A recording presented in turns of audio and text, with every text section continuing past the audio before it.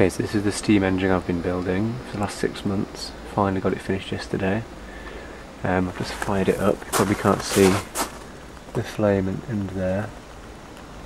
Basically there's a flame on there, and it's heating up the boiler, which is in the water which is in the boiler there at the moment. So I've got to give it in about 5 minutes and then hopefully it'll produce enough steam. Okay, you can see some pressure building up at the piston end now, just a few bubbles. It's almost ready to go. But you don't want to rush it.